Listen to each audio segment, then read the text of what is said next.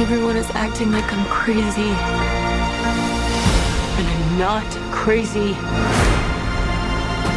Warner Brothers' high-profile film Don't Worry, Darling is off to a solid start, earning $3.1 million at the box office in Thursday previews and special IMAX screenings on Monday. Directed by Olivia Wilde, Don't Worry, Darling was the most talked-about entry at the Venice Film Festival, as it faced a number of controversies, including questions surrounding Shia LaBeouf's firing, rumors of a feud between Wilde and lead actress Florence Pugh, and Spitgate. The film is projected to have a $17 million opening weekend, but based on advanced ticket sales, the weekend gross could fall between $20 million and $24 million. The film's box office performance could benefit from the legions of fans devoted to Harry Styles, who stars opposite Pugh and Chris Pine in Wilde's high-concept psychological thriller about a 1950s couple living in an idyllic community of Victory, an experimental town that is hiding sinister secrets.